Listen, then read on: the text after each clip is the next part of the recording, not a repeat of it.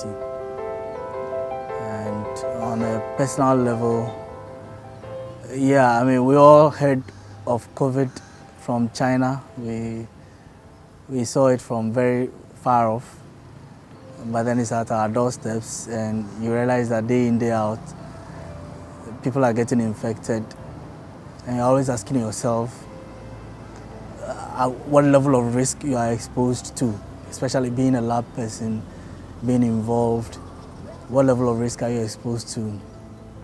And how that translates also to your family and friends who you interact with. So you don't want to be the one through whom other people get infected. And that is always on your mind, you know, as you work and move up and in and out. And so, yeah, it takes its toll on you. But we are trying our best to manage, yeah.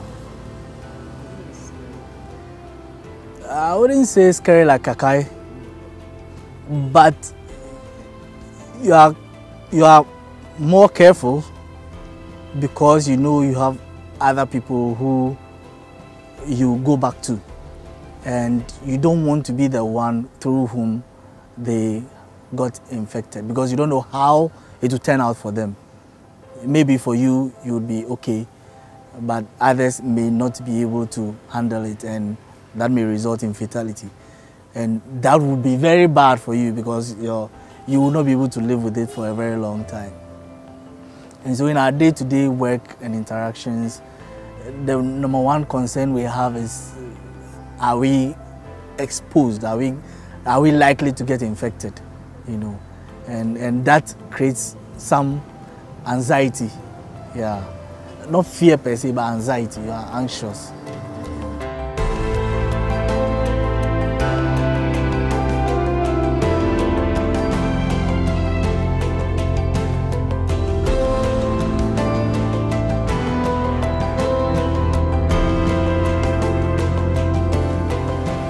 It's hard. It's hard because as soon as the sample is taken, the doctors are there on you, expecting their results, and so you have to transit from the sampling. You have to transit from the sampling up to the resulting. And all this period must be attended to by the laboratorian, which adds a heavy toll on that person. In fact, Ebola was tight, but this one, it has taken all our time.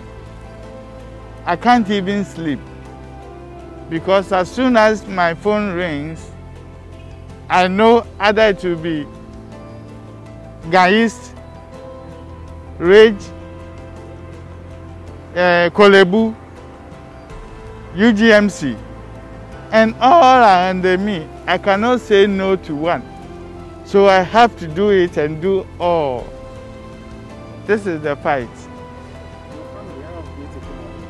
Oh, my family matters, sir. Yes, my family matters a lot because they see me every day, every night being exposed.